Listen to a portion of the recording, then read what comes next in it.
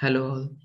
So in this video, we're going to learn how to rename any column name from our database. So first I imported at pandas, then I created one of the dataset from myself, and then I displayed that dataset.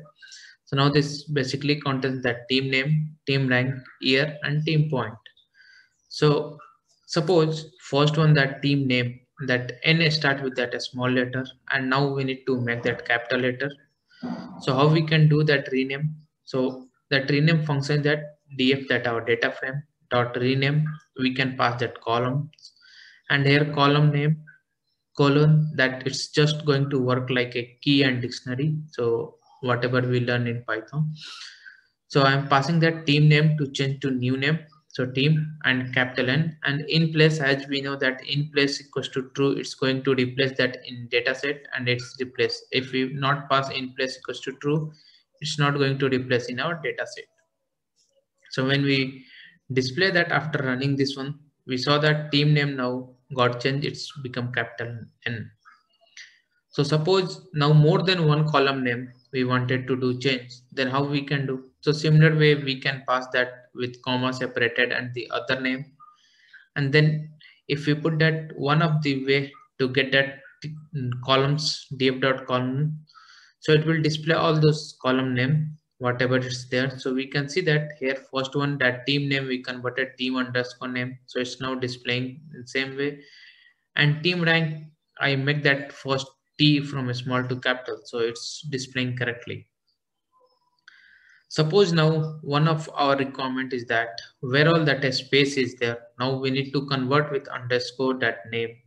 All those things, blank space, we need to convert, replace with that underscore.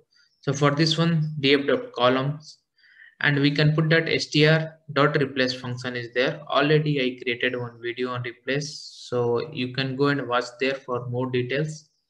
So now if you put that replace with blank with that underscore, and if you go and see that df.column names, so we can see that all of them column names is got replaced with the underscore.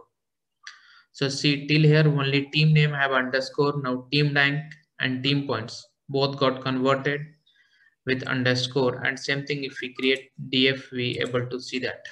Now suppose in the similar way, if I wanted to do this one, and I don't want to do that underscore, don't want to use that in place equals to true. So if we remove this one, and then if suppose now our current name is that team underscore name, so now I wanted to run this, sorry, so I need to return all of those codes, run all, yeah. So now if I run that again df,